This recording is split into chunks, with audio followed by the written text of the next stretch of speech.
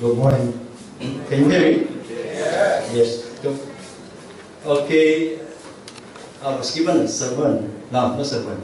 It's a sharing from Mom. He called me the other day. At first I rejected. I said, I cannot. The moment I stand up here, there's no voice coming from my mouth. I don't know what to speak. So it was very scary.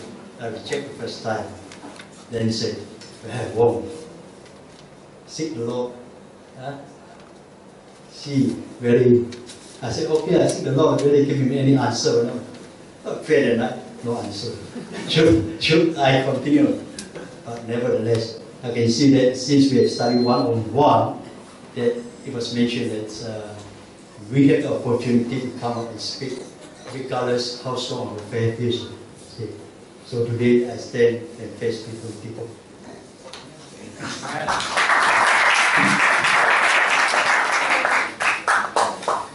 So to begin with, I will start about a bit about my life. Okay, my name is Boon. My name is Chiem, and in my early years, I was a non-believer. I was not a Christian. So even though I studied in a mission school, we attend not prayer, everybody stay in the same home. Pray the Lord's Prayer first before the corpse, and the principal announcement and some things. I go through the 11 years in the same schools, and it was a mission school. So what happens that when I finished my studies in Cambridge, then I came up to work. So the first thing we look, as a student, you know, it's difficult to look for a job, and here and there. So finally, I ended up in a trade school. So it was a Luton training school. So it was a 3 years training, and then we came out with the lowest pay. We started with a minimum scale. So it was that time, it was 225, about 1970. So what happens is we have to go through stages before we can go up and climb up all the way to promotion. So at our lowest grade, we start at 1.5 years, and they sit for one test, and then another year, another test, and then wait for a year, then you get your junior foreman. So I was a test to instrumentation. It's about control system. So later on, as you come to a junior stage, you have to travel everywhere. You don't have to stick in one job. So God is leading me through that way, though I do not know Him yet. See, but I know there is someone unknown God. But I did pray for Him, but I don't know whether there is truly a God here. So I continue. The company sent me to offshore, workshop, and then to exploration rigs. And later on, with all the skills that I have, then they sent me to another place, to Labuan. In Labuan, I was supposed to stay for 3 years. Then somehow or another, I was quiet after 3 years. So maybe my boss was saying that you are happy with your boss, with the present job. So I said, I don't say I'm happy or not. I feel I'm content with the working people, and the people around me are all obedient and cooperating and helping one another. Even the superintendents, they are very good. All of them are very good. Even maintaining engineer are good as well.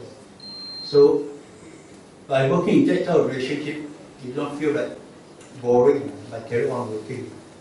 So what happens is, then the Lord continued me to another 7 years working there, 10 years I was in the work. So in 10 years' time, we learned a lot of things, especially on process, materials, exporting, all around the field in instrumentation, you have to learn. So actually, I become a generalist into a specialist. So then I request to come back. I said I have to stay for so long. But during my time in Labuan also, I find that sometimes after work, you don't have much thing to do. And then you are with friends, have a game, and the potential Badminton with our church prayer with Holy Savior, the Church of Holy Savior in the world. So what happens next? I came to know the Lord through there's a lady from Air Force who always comes to our house to meet Lucy, my wife, and they have a Bible study together. At first I rejected them, so I didn't enjoy them, let them continue what they're doing. So one day I feel myself, and then, you know, wife with wife, husband and husband. Then I joined to play with kids at the church, basketball, or even swimming as well. So that's a very good time that we come in. And then gradually I joined in the cell group. So since after that I joined the cell group, then I came to know the Lord. So it was in 1980 something, I can't remember the exact year. I was baptized in at the Church of Holy Savior. And after that, some time later, I fell sick when I was working in the terminal. Because the first sickness that I had is when I was working hard in the outside in the field and came back and do my administration. During the time I was a supervisor, I was promoted to supervisor, to super supervisor. So I had a dedicated man and men working after me. I could tell them what to do, and I could check them from time to time how the job is in progress. So what happens next? So one day as I went out and come back from the field, I was sweating and went to the home.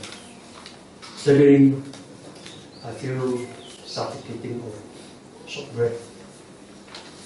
And then not long, I feel there's, when I breathe, I feel there's a wheezing sound from the lung. So that's a sign of that they call the analysis asthma. Then he checked on me whether he told me, do you have any family or any background with asthma? I told them no, I don't have. So he gave me an inhaler to use. Then I find that in using inhaler, there's a difficulty for me when the time really happened, it comes. I was too slow to react. Then I feel vomiting. Even driving, I can't stay. I have to stop and vomit. And then continue before I wish to see the GP, Dr. Wong. He was the best among the time in my book. So I meet him. I tell him my situation. So he said, will give me a check. After the check, he asked me to rest for a while and then continue to before. Okay? The moment the check was taken, okay. Then toward in the evening, about 1 to 3 o'clock in the morning, that was a difficult time. It appeared back again. It comes back again. So what you do? You can't lie down. The moment you lie down, you find yourself so difficult to breathe. So if you sit straight, relax. That's the best time you can think of. You lie down, you come back. You lie down, you come back. So you can't do anything. You can't do anything. So the next morning to see, the moment that occurred, we had to see Dr. Wong. We went to his house. Dr. Wong gave me another chair. It was the following day, another chair. So I said, no hope. There's no hope. Because it is continued that the breathing, the difficulties that you have involved in your body, you feel so bad. You can't really take it. So I seek the Lord again. I asked the Lord, my children are still young. Why do you want to take my life now? Give me some more years to live on. Wait until they grow up, they get a job, then you take my life. It's okay, I don't mind. You see, when I look at the Bible, Ezekiel, when he was sick, he prayed to God, and God entered his life for 15 years. That's amazing. So many a time when I went to church, we have a healing ministry, we have that and this and that. But look at it. I try myself involved so hard in. Maybe it's the desire of my heart. It's bad. The Lord didn't give my answer. So I pray, continuing praying. I asked him again, I tell him again, my children are young. They are only primary school. They are still long way to go. What should I do? You must let me continue for the time until they are going to mature. they can look for a job themselves, and then the time I say, I can go out again.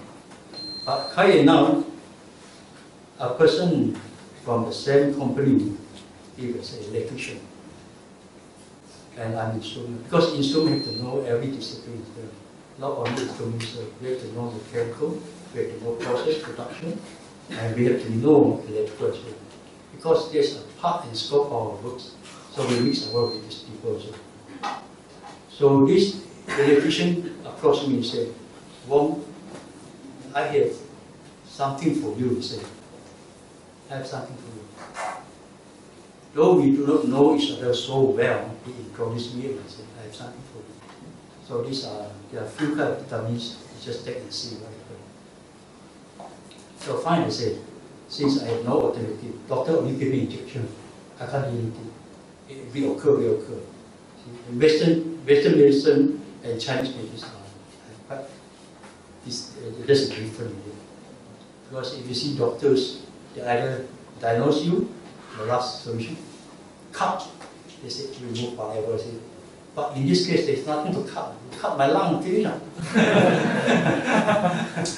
So I say, okay, I will try medicine. I tried these vitamins. Well, he introduced I think it was 4 types of vitamins. And this protein I take for 2 weeks. After 2 weeks later, strange things happened. I was healed completely. I don't hear any go missing sound, and I don't hear any. I don't have to go to this doctor and go for a check, this thing, over. So I was very fortunate. So God could be answered my prayer at last, I should say at last. So things doesn't happen so smoothly as life goes on. There will be temptation, all these things coming as well. See? But my problem is mostly on sickness. Okay, my second sickness come in when it was on the 90s. In the 90s, I discovered that when I was about to buy a life insurance at the time, they checked me.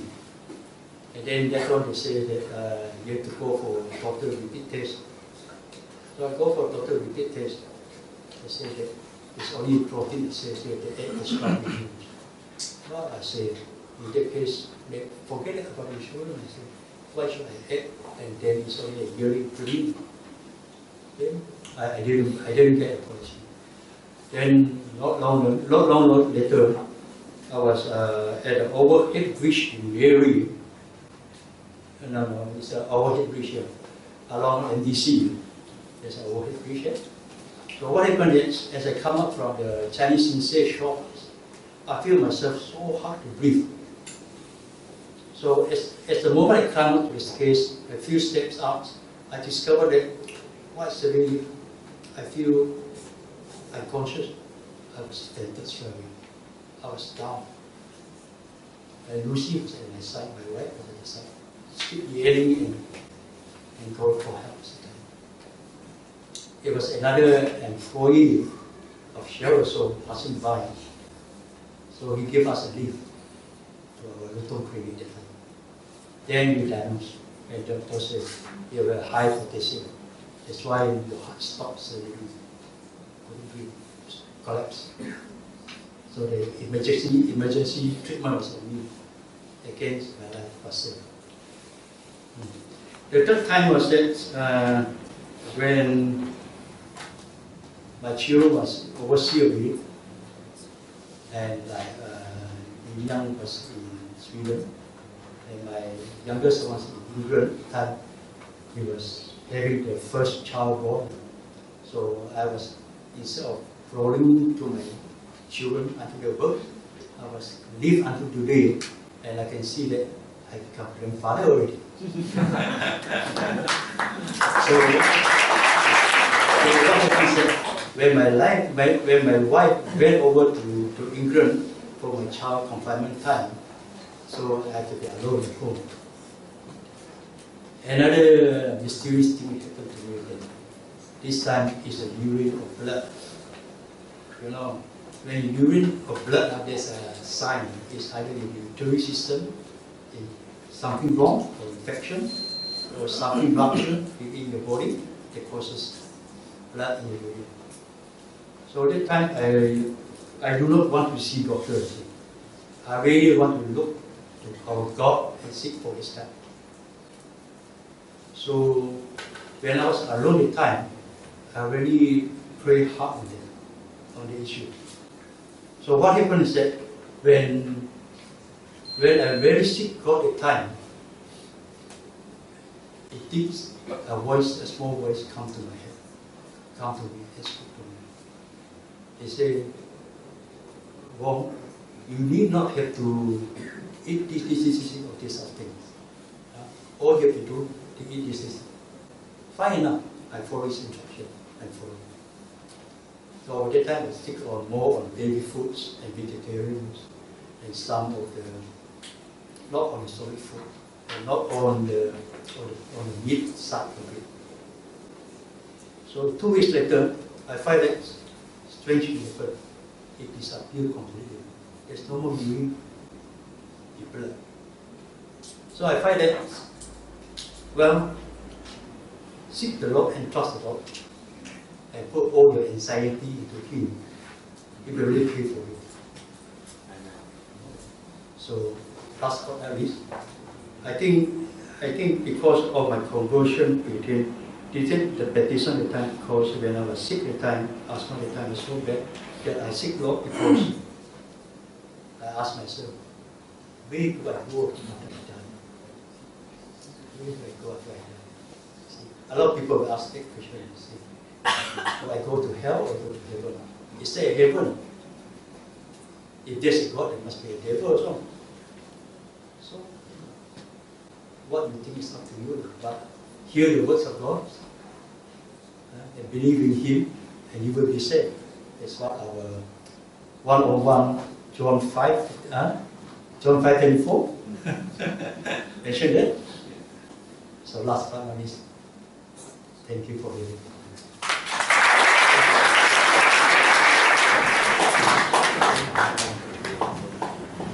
Good morning, everyone.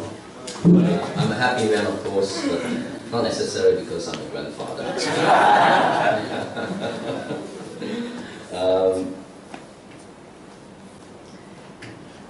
What I'm going to share, in fact, I haven't worn a tie for many months now. I can't remember last time when I wore a tie. And, so it's got a strange feeling that I see it's like a lasso around my neck. So I'm not going to share so much about my life experience, but rather what God has taught me over the many years. I came to know Him at the age of 20, so many years ago now. Man Sunday, so I want to say something about men. I've learned over the years that men must lead. Men must lead. And because we are made to lead, we are made to lead. So I want to say something about what God has taught me over these years. That every man, every single one has to be a leader of some kind. So where do I start? So in the beginning, well, the Bible, in the beginning God made heaven and the earth. So we have Adam and Eve. So when you know the Bible, then we know that Adam was created on the 6th day by God. That's the climax of God's creation. And on the 6th day, as you read from chapter 2 Genesis, that out of dust that God made Adam. And then He put man in the Garden of Eden. And He commanded him that he should not eat certain fruits, or fruits on a certain tree. And then later on, God found that it's no good for Adam to be alone. Now Adam was not lonely, because God was accompanying him, but he was alone. So God made Adam to fall into a deep sleep, and then took a rib out from his rib cage, and then out of that rib, God made Eve. Okay, so here you are, happily married. So Adam and Eve on the picture. In fact, this picture is not quite right. I don't know about Adam and Eve, but certainly it seems the serpent is not quite right. The serpent only crawled on his belly after he's been cursed by God. So one presumed that he probably had legs when he met Eve. So that may not be correct, but don't worry, it's just illustration. Yeah. So Eve was sort of made by God from one of Adam's rib, and she became a helper of Adam. So, and later on in chapter 3, obviously we know very familiar the fall of man. Okay, how Eve was tempted by the serpent. Two things need to note. One is serpent started off telling Eve that God really was a liar. Okay, when he said to you or to Adam that you're not supposed to eat the fruits of that tree of the knowledge of good and evil, you eat it, you will surely die. And the serpent said, "Oh no, you will not surely die, will you?" Yeah. And then later on, the serpent also said that, wow, God tried to stop you from eating those fruit because after eating those fruit, then you will become God. Wow, how tempting it is to become God. So that's a tactic that Satan was using. So what we have was Adam actually was decreed by God to lead. So Adam was created first, and Eve came from Adam, and Eve was made as a helper of Adam. And then God's command was not directed to Eve. Actually, Eve got the command second hand. Yeah. Eve got the command from Adam, because God's command was to Adam. However, we know, obviously, that the first human pair sinned against God. And why did they sin against God? Because Adam failed to lead. First, Adam didn't speak out. Genesis 3:6. When the woman saw that the fruit of the tree was good for food and pleasing to the eye, and also desirable for gaining wisdom, she took some and ate it. She also gave some to her husband who was with her, and he ate it. Now let's look at that Adam didn't speak a thing. Adam was standing by the side of Eve, but he didn't say anything. So Adam didn't speak out. And secondly, let's not forget that he was with her. Right? Very clearly stated in the Bible. Yeah? Adam was standing by, listening what Eve was talking. Yeah, and what the Satan was talking, but he was standing there, as like most men. Yeah. We all like to listen, but perhaps we don't want to say much. Yeah? So, and secondly, Adam refused to take the blame. Genesis 3:12 tells us, the man said, "The woman you put here with me, she gave me some fruit from the tree, and I ate it." Okay, just a very short sentence. And Adam was very good in killing two birds with one stone. One bird was God, and the other bird, obviously, it was Eve. So he was blaming the woman, yeah, that you put there. Okay, so it's very concise, isn't it? Extremely concise. So killing two birds with one stone. So Adam failed to lead. He didn't speak out, and also refused to take the blame, as like most men.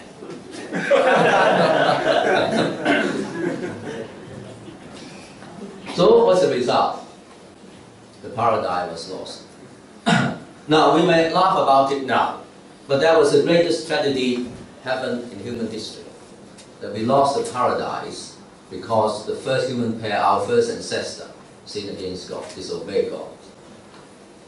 So the Lord God banished him from the Garden of Eden. You can almost imagine that when Adam and Eve packed their bags, if they had bags at that time, yeah, they kicked out the Garden of Eden. And you can imagine almost the conversation.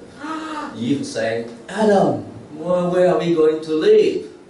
And then Adam will probably say, it's all because of you. We lost our home now. And then he probably say, why didn't you say anything? You should have stopped me. So, obviously again, we can laugh about it, but that was the greatest tragedy. Now, when we laugh about it, I just want to emphasize, this is the very foundation of our Christian faith. So let us don't take this as a story. It is a story in one sense, but it's a narrative of real thing. So the lesson for us, man must lead. Right? We must take the lead. So the areas that we should lead, first of all, obviously from what we learned just now from Adam and Eve, we must lead in our marriage. Okay? Ephesians chapter 5, verse 22-24, I think a lot of us are very familiar with this passage. Wives, submit to your own husband. Now don't get too excited first, okay? The wives. Otherwise we say, come on, Marcus, get off. Wives, submit to your own husband, as to the Lord. For the husband is head of the wife, as also Christ is head of the church. And he's the Savior of the body, therefore just as the church is subject to Christ, so let the wives be to their own husband in everything. Now, this passage obviously is directed to Christian couples. Okay? Both couples, wife and husband, are Christians. So if you are a Christian wife and you are obviously, in that sense, subject to Christ, so therefore the scripture asks us that you should also subject to your husband. Now, subject is a sometimes very sensitive word, yeah, particular in the, certainly in the West. I'm not sure about here, back in the Far East, that obviously, because these women live now since the 60s, 70s. And now, obviously, men and women are pretty much equal, yeah, in society. A lot of women wives are having their own jobs. And in fact, a lot of them are earning a lot more than their husbands. Okay, so how can you, as the bread earner, so subject to your husband? Right, so this is not so much about obedience, but rather as a kind of recognizing that God has given the authority to man as being the head of the household, such in the same way as Christ being the head of the church. Okay, so therefore, once you recognize that, it's not too difficult to be subject to your husbands. And bear in mind that husband were also commanded, look, husband, love your wives, just as Christ loved the church and gave himself out for her. So therefore, husbands, including myself, okay, we've been asked to love our wives just as Christ loved the church. How did Christ love the church? He gave himself up for her. So therefore, wives, dear sisters, if your husband really loved you so much, just like Christ loved the church, I'm sure there's no problem of being subject to your husband.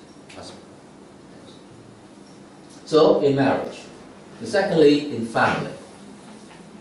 And you fathers, do not provoke your children to wrath, but bringing them up in the training and admonition of the Lord. Ephesians 6:4. So I've been a father for a good many years, and I must say that I learned through that process.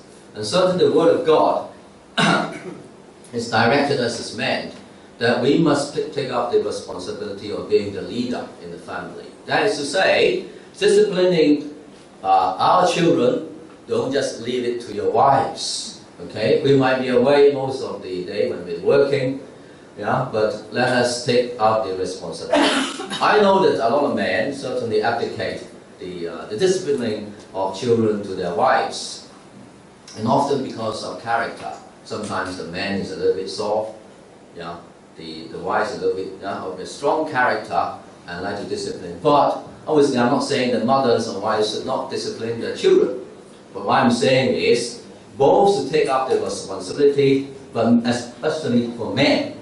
Okay, disciplining should be the prime regime of fathers. So let us take the lead in the family to be the leader, to discipline and to teach our children. And for this, I'm grateful to God that obviously, much like most young fathers, I mean, when you became a father, you haven't got a clue what you're supposed to be doing, let alone disciplining. But I mean, what you learn is from, how you've been disciplined by your own father. Unfortunately, not fortunate, but I was blessed that I became a Christian, and I wasn't disciplining my children the same way as my father disciplined me, which was in a very harsh way. And then finally, in church. Jesus is the head of the church, is a man. The 12 apostles are men. Elders and deacons are men, since they must be husband of one wife. Okay? So therefore, all the pointers pointing at we men must take the lead in church. Now, I'm not saying that women have no place in church. Now, this is not my implying. Okay? Women certainly have their ministries, their role to play in church, but fortunately we have a pastor who is a man. I know that some churches got pastors who are women. Okay, I'm not going to enter into theological debate, but this is not certainly is not my preference. I don't mind to have a pastor, if a group of pastors pastoring the church, but one or two women, but not certainly the senior pastor who is basically the figurehead of the church. I think men should lead. And that applies to all the ministries. Yeah? While women certainly have roles to play, and certainly we have silence as in the eldership, as in the pastoral team, but we men must lead. Okay? We must lead in the church. Okay? We may not be all elders and pastors, but certainly we can be leadership, yeah, in one way or another. So it's something that I want to encourage all my brothers, to, whether you're young, middle-aged, or rather senior, become a senior citizen. It's never too late to lead. Never too late. So just finish off with some thoughts on leadership development. Nothing too fantastic or too. First, we must cultivate the fruit of the Spirit. Okay, that's very important. Okay, it's not so much what we can do that pleases God, is who we are that pleases God most. Okay? So we must daily cultivate the fruit of the Spirit in our lives. Love, joy, peace, patience, kindness, goodness, faithfulness, gentleness, self-control. Yeah? I heard of a sermon, a very famous preacher from Britain, and he said over a 25-year period, he prayed day and night. Yeah, that God will help him produce the fruit of the Spirit. And secondly, we must seek and develop spiritual gifts. Ephesians chapter 4, Romans 12, and also 1 Corinthians 12. Okay? There's no excuse, because God has given us, each one of us, at least one spiritual gift. So there's no excuse saying that, oh, I can't do other things other people do. No, God has given you at least one spiritual gift. You don't know your spiritual gift, let us try to find out. Yeah? Let's pray about it. Let's ask other people what you are good at. Okay? And God will give you. Yeah? Once you have the desire to serve Him, God will give you spiritual gifts. And finally, make yourself available. Make yourself available. I will try to, I won't try to make myself too busy. But I will try to make myself available at home, when my wife wants me. Do some washing out. Take the washing out, or do something for me. Running around for her. And also in church as well. So make yourself available. Never let the fire in your heart go out. Keep it alive, serve the Lord. Let's remember, serving the Lord is just not confining in church. We can serve our Lord in our marriage, serve our wife is serving the Lord. Don't forget. Serving our kids also. Disciplining our children is also serving the Lord. And last but not least, serving the church. Okay, so let us find time and be available and develop our spiritual gifts so that we can please our Lord. Thank you.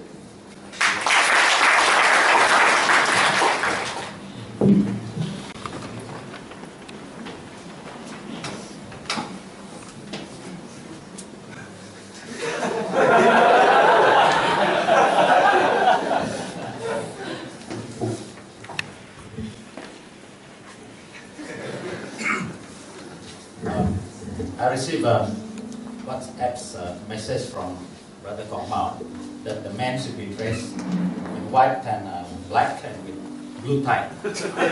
I'm not trying to be rebellious. Now,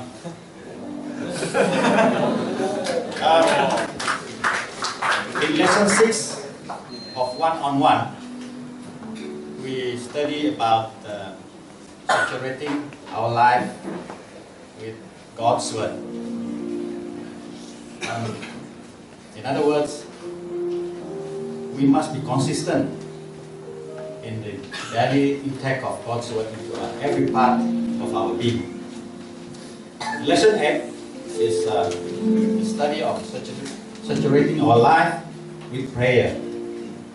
Our conversation with God becomes a lifestyle, meaning we don't only call God when we are in trouble, but when we are happy, we forgot about God. My song is an all gospel song. It's entitled, what is it again? God on a Mountain. I just want to make it. Now, this song is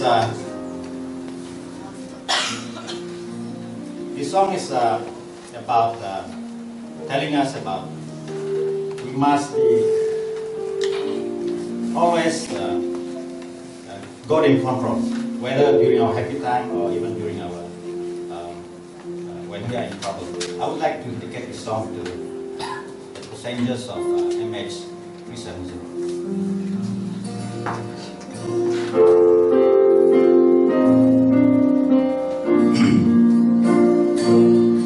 Life is easy when you're up on the mountain. You've got peace like you never known. But when things change and you're down in the valley, don't lose faith. You're never alone. For the God of the mountain is still God in the valley. When things go wrong, He mad and right. For the God of the good time is still God in the bad time.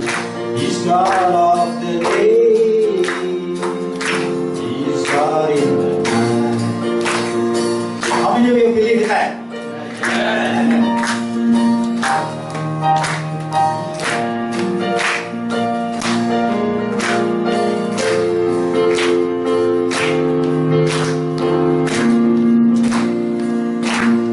Talk of faith when you're up on the mountain. Don't come so weak when life at its base. Down in the valley of trials and temptation, that's when your faith is good to be praised. For the God of the mountain is still God in the valley. When things go wrong,